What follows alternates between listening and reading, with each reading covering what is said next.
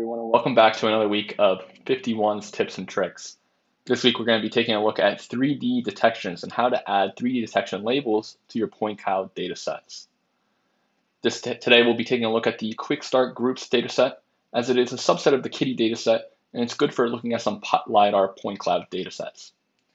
We'll start by loading in our dataset and instantly selecting our group slice of PCD.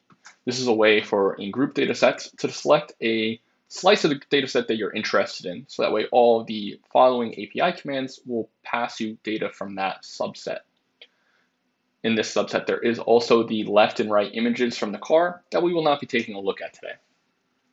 After loading in our dataset, I've taken the liberty to download and load my dataset. We can launch it in the app.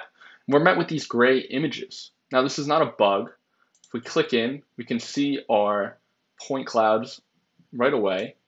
However, I don't want to be seeing these gray images. One way to get around these gray images is to use the FiftyOne utils 3D and compute orthographic projection images. Orthographic projection images is a great way for you to create a bird's eye view from top down on your data set to not only allow you to generate thumbnails, but give you more context of which scene you're looking at. So we can run this. It'll take a little bit, but it runs pretty fast. And you'll see that we have now from our LIDAR images, these top-down images. We are also going to go ahead and add the out group slice. This is also going to add a separate slice within our data set where the samples are just the orthographic projections, in case we're interested in looking at just them. So we can see now that our thumbnails are populated. I can click on this, and it's much easier to visualize which scene is which. So before we dive into our 3D detections, let's take a look at an existing one here. So I will hover over this one that's a little bit further back. We can see some things that should look familiar if you're familiar with our 2D detections, and some new ones. So we can see that we have a label, this one being car, but instead of just being the bounding box, we have now three things designating the location and orientation of our bounding box. That being dimensions, location, and rotation. Dimensions will refer to the width, length, and height of our bounding box. The location refers to the global coordinates in X, Y, and Z of the absolute center of the bounding box. And the rotation refers to, in radians, the amount of rotation along that axis. So whether it's the X, the Y, or the Z axis that the bounding box should be rotated in. So to start, we'll do a very basic example where we have our location be 0, 0, 0. We'll put this detection at the very center of our coordinate plane. Rotation will be 0, 0, 0, so it should be a standard bounding box, as well as the dimensions be 3, 3, 3. This should just be one big cube. We will then add the bounding box afterwards to our sample, and then save and view. So let's take a look. After loading in our app and our new detection, we can see our big cube here right away. Now, to note, the absolute center is being used when we use location. It is not the top center or bottom center, but you can see that the center designated by this coordinate axis helper is in the absolute center of our cube here. To get a handle on the coordinate system and feel more comfortable by increasing which value you know which way you're going to move, we're going to move our location to 0, 2, 4 and our dimensions to 1, 2, 3. This way we should see in our x-axis the smallest amount of bounding box, our y-axis we should see a little bit more, and our z-axis we'll see the most. So I can run this and take a look. And when I open it up, we can see our bounding box has moved. It's now up in the air, floating away. And we can see on our x-axis, which is this one here, left to right, we are in the absolute center. We haven't moved because our location is 0. In our y-axis, you can see that we're up to the right too. So I'm looking at this left to right now. And we can also see that designated here with the bottom of the box being of size 2. And then up in the z, this is our vertical height. You can see the bounding box be the tallest. And this is our z dimension. Now you can play around with these until you get a little bit more comfortable with which direction means which. But generally, this orange is our left to right. This green is our y, is our forward and back, and the blue is our z, is our height, our up and down. So this is all written here. Now that we know this, we can play around with some rotation.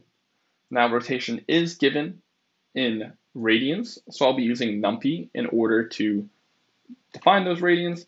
But let's just start with 0. We'll get our box back to the middle.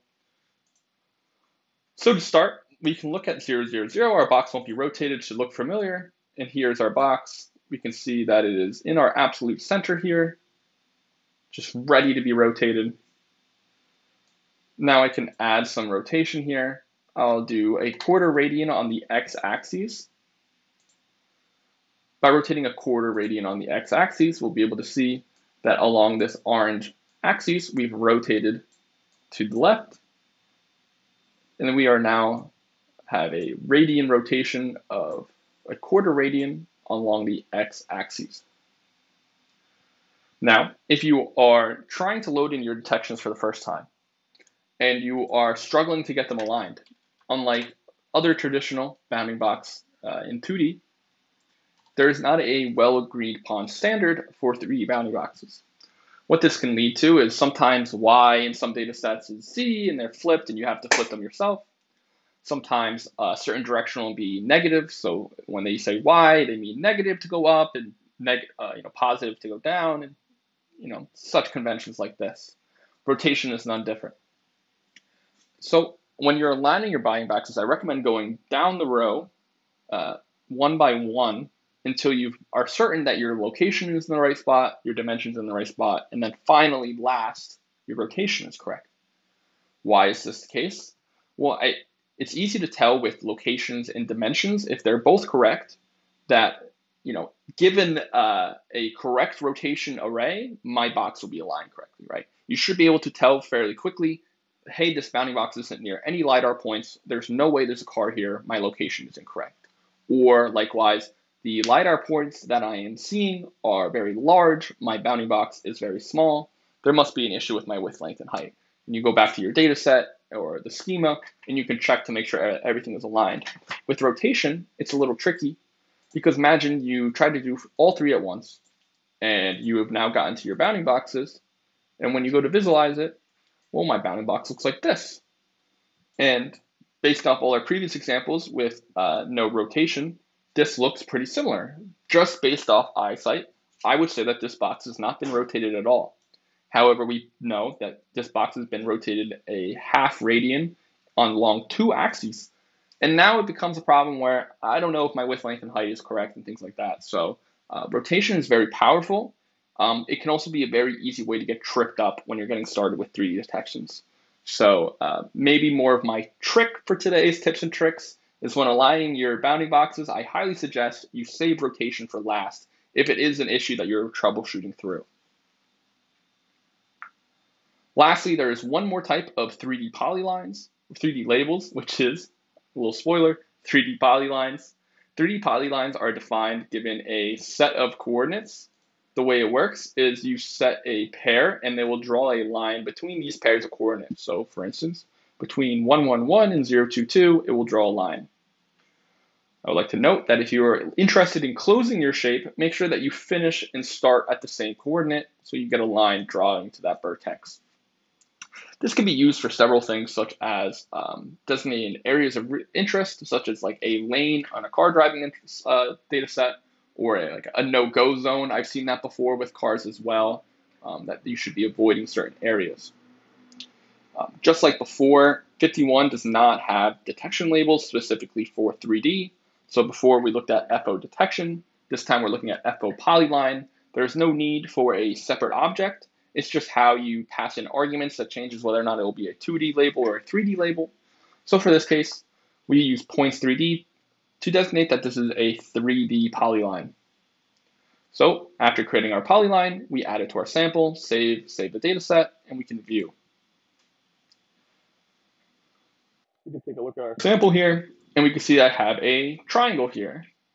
Now, the issue with this triangle, while it is a nice triangle, I'm very proud of it, is from certain angles, I lose my triangle and I can't really see it anymore. So now maybe I'm taking a bird's eye view here, I can't really see it, right? So there's a couple ways we can handle this. One, we can roughly shuffle all of our field colors to get different colors on our bounding boxes and labels. So now my triangle here is blue, it's a little bit easier for C, and my bounding box is also changed color. Maybe it's not my labels that is bothering me, maybe it's the LIDAR points are a little too bright. You're also able to change the color scheme of this by going through here, and you can change it to intensity, you can pass RGB, especially if there's been an RGB color map passed along, and whatever is best for you to visualize your point cloud data set. If you ever have any questions about point cloud datasets, you're struggling to get your bounding boxes aligned, or you just don't know where to start, feel free to hop over to our community Slack. There'll be a link below in our description. We always have people there, both in the community and at Voxel 51, that are eager to help you. Also, if you haven't left yet a star on our GitHub, it's greatly appreciated. It means the world for us, and it helps us continue to grow the community and bring in more people to further along the prosperity of 51. That's all I have for this week's tips and tricks. Stay tuned for next week, where I'll bring some more.